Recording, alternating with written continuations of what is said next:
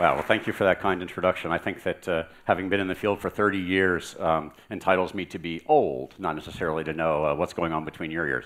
But I do think that the next wave is going to be about personalized brain management, and that's the key to health and happiness. I think that what we are on the threshold of is a major scientific revolution, and it has to do with the evolution of our thinking. And many of you may have seen this progression where Copernicus effectively moved the Earth from the center of the universe. And then Darwin, more recently, moved man from the center of God's creation. A lot of people don't give credit to Sigmund Freud. He seems to elicit reactions of, Freud, or, Freud is fantastic. And no one has that reaction to Pavlov, for example. But Freud, I think, really did move the mind into the brain and was the first of the modern biological psychologists. And that was really the stage of evolution and thought that enabled us to make the next big leap, which is where our brain is developing the capacity to understand itself well enough to change itself. Now, the map we have on the right has all the pretty pictures on these brain images, shows how the brain has expanded through evolution. And what you can see in the very frontal part of the brain is a tremendous expansion that has occurred over evolution and that is also parallel during our own development. And it's the expansion of this cortical region that enables us the capacity uniquely to begin to understand ourselves and to change the way we think. Now, for those of you who are fans of TED, you probably have seen Ray Kurzweil's presentations. There was a great TED display where Ray and his synthetic girlfriend, Ramona, put on a performance. And I don't know what you think about the quality of their music, but it was impressive that he could trot onto stage a completely digitized woman who could perform with him. I'm not sure about his taste in her attire, and the song I wasn't too crazy about. But I think a lot of people have agreed that Kurzweil has been quite a genius in predicting the expansion of computing power, what's famously known as Moore's Law, in a graph that many of you have probably seen. On the vertical axis of this graph is the number of millions of instructions per second that can be executed by a $1,000 computer.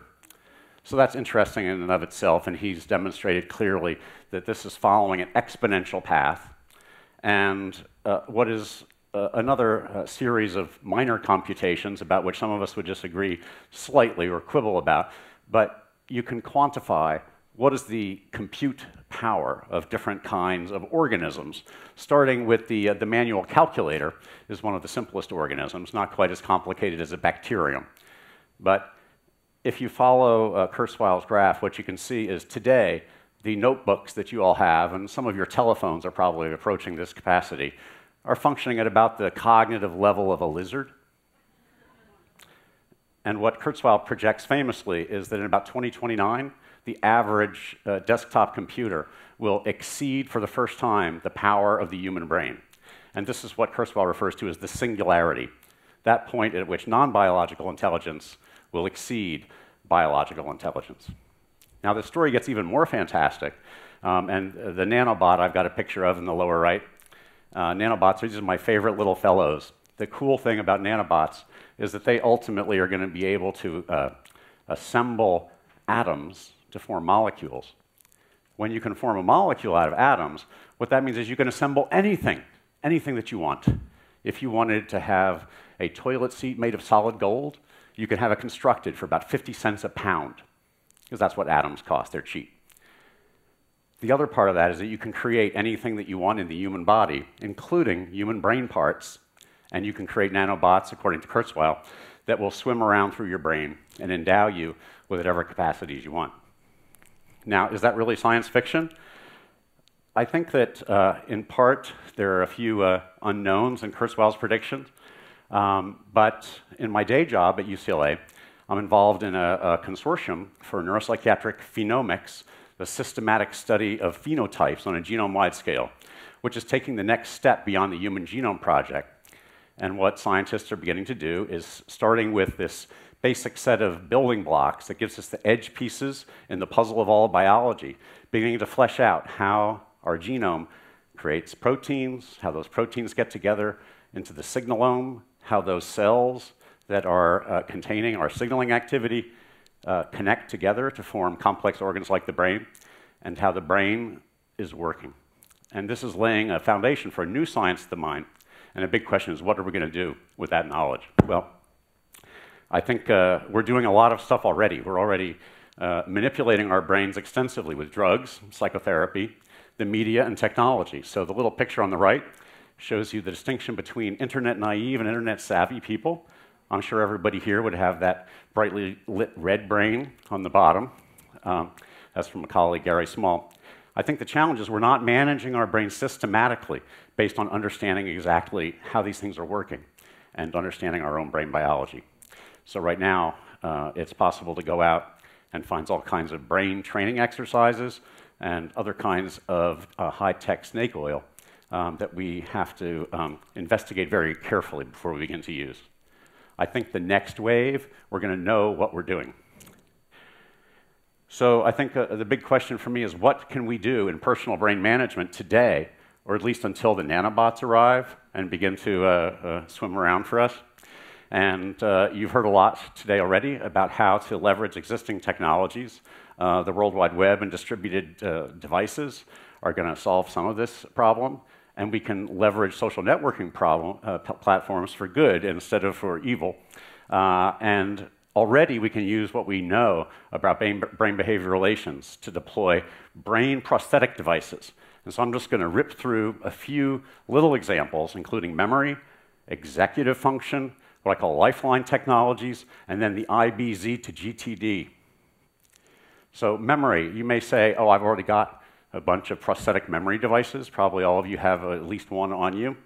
And the questions are, how good are those things at understanding the context? How well do they know where you are, what you're doing, and what you need to know? How well do they remind you what you did not enter? In the next wave, these memory tools are going to anticipate exactly what you want or need to remember, and they're going to prompt you to complete your brain patterns before you forget things. Now, this has the capacity to dramatically increase your capacities for memory and for inductive learning of new material. So these little shots here are from existing experiments where people have been trained to learn how to read X-ray images or how to classify artwork based on the selective presentation of that material just before people are about to forget. And by doing this kind of planned reminding, you can dramatically increase memory capacity. Now, what about executive control, the planning and decision-making? I think you might agree this little chart would probably be cumbersome, especially since its purpose seems to be to pick somebody up at a bar. And you see it says, have you ever been romantically linked? Are you still together? I think this kind of decision tree is probably not that effective. And a lot of our lives is comprised of decision-making. We need to learn how to inhibit those responses that we shouldn't, and there's a lot of difficult choices we need to make. And I think the most critical thing that we face is the wimpy phenomenon, and that is what we really need is decision support technology. And one of the things we already know about human behavior is about delayed discounting behavior, and we all know that it's very easy to specify very sound long-term goals, like I would like to be a better person.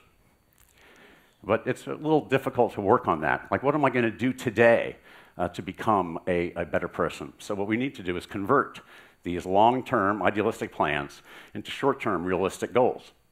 The little chart in the bottom right shows how you discount the value of $100, and you can see it drops off dramatically over time. So what we need to do is provide people tools to be able to map their long-term goals onto these immediate schedules for action. Now, can it be done? Yes, there's already treatments available where folks sit down, identify long-term goals, and then go through a series of processes to align those long-term goals with things that are achievable within a week or sooner. And this has already been shown to be effective in depression, smoking cessation, alcohol abuse, and you all out there should be developing the software to make this available for everyone. What I think really ties these things together is something I've referred to as lifeline technology. This is an integrated technology that will let you set your life goals, but link it to your current action planners. The beauty of this, and this is driven by my science side, is trying to aggregate all the information about you guys so we can use it for science. And that is, we get life history, events, personal health, and all the genomic data. All that becomes input. The output is a map of your own future. And all we need are computational tools, predictive models that will show you what happens based on your current actions and let you play out the what-if scenarios. Then a computer can help you analyze what you could do to make life better. So this is scary to me. I thought my current image is scary enough, but if I start smoking and become obese, then it gets to be pretty bad. However, if I live better, eat well, exercise, maintain friendships, things could turn around. As you can see, the software still needs a little bit of work. But one final thing I'll bring up is something that you all may have seen. There's Merlin Man videos on the internet. It's called IBZ to GTD. And what I'd like to highlight is that if we think about what we're doing today, there are brain distinctions. There's a willed intention system that generates our internal plans, and there are stimulus intentions that guide our actions from the outside.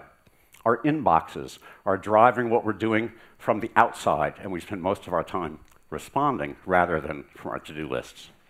So why would anybody do these things? Well, I think it's about yourself.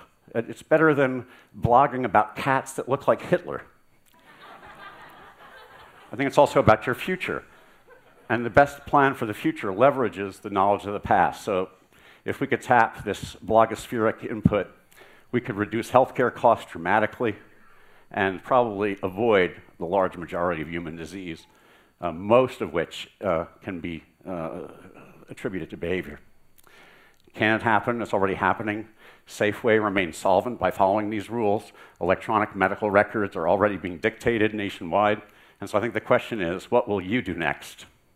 So I think one option is that you can transcend your biological limitations, amplify your creativity, and live happily, or the alternative. And the experience is ultimately up to you, not to the tools. Thank you very much.